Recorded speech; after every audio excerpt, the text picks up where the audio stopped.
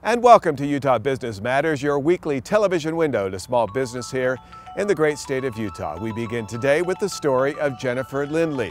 Jennifer is a diabetic, so is her son. She set out with the goal to help diabetics around this world.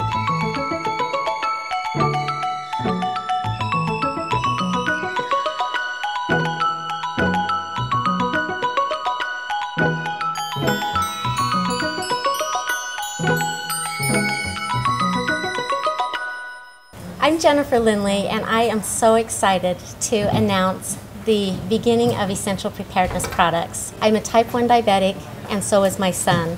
I've had diabetes for over 28 years, and my son has had diabetes for almost 20 years. It started really around 2005 with Katrina. I saw a clip of a man on his rooftop, and he had spray painted diabetic on it, and it was that moment that I knew he was in need of supplies and that he needed help. Being a type 1 diabetic, I knew what his supplies were. I know how long he can survive. So I got online and I started looking, and I couldn't find anything that would fit my needs for a disaster type purpose. It took me about 3 months to decide that this product was not available. And so we developed a case. This case here suits the needs of a type 1 or type 2 diabetic. And as I kept going with it and telling people that there was this product that's not out there to serve us, the more and more it drove me to pursue it. And so over time, I came up with a case, worked with a team, and we put it together with inserts that are for type 1, type 2 diabetics. It's one inclusive case, and it fills the supplies for type 1 or type 2. It comes with 2 separate inserts, and you get to build your case to fit your diabetic needs. The case includes an ice pack to help keep insulin cool.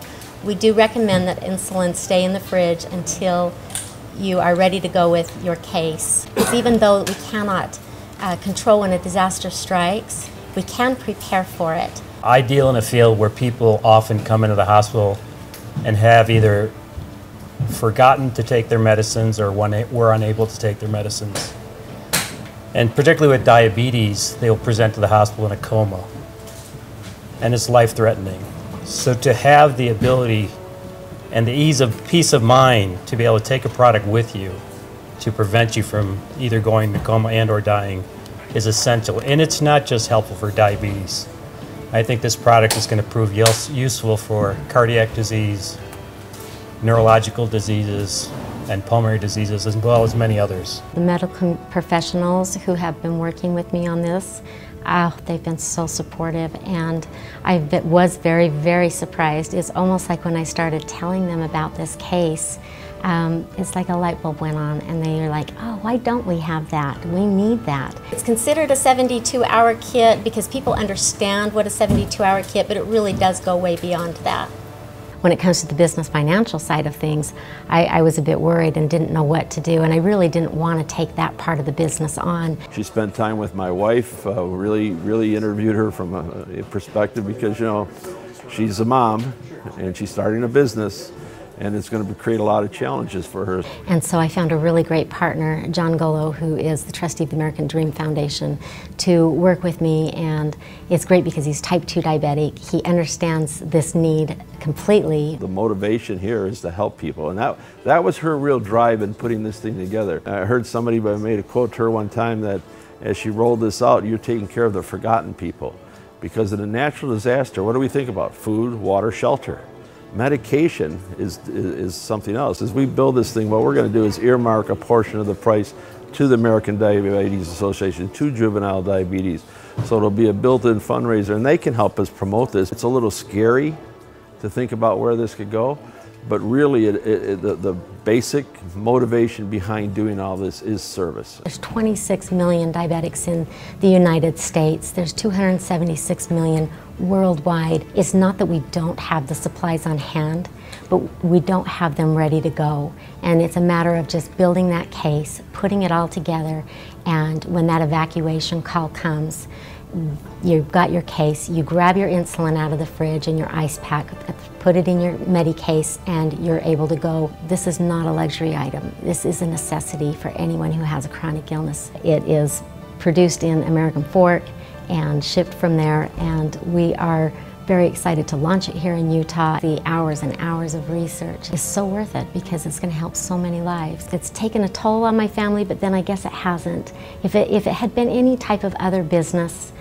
possibly they may not have been as supportive, but because they also understand the need for it and want to help people, they've been very supportive of it. I'm insulin dependent and I wear a pump, and I threw a piece of it away and was not able to retrieve it and had to go off of my pump.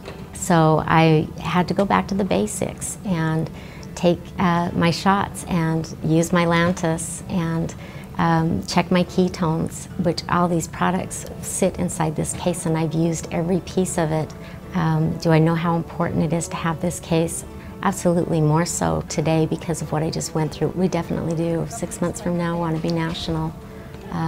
Hopefully before then, within the next couple of months, and then of course we want to go globally with this product. The next case would be asthma, and then we're looking into a cardiac case and other cases for chronic illnesses such as Parkinson's or epilepsy. I think it's really important that we be our own personal heroes, and that if we can be prepared before the disaster happens, we help our medical professionals out and our EMT teams and our firefighters, and that there's not a lot of firefighters assigned to each city, and so it's really important that we allow them to serve those who really are in need, and if we can be prepared before the fact, we become our own personal heroes.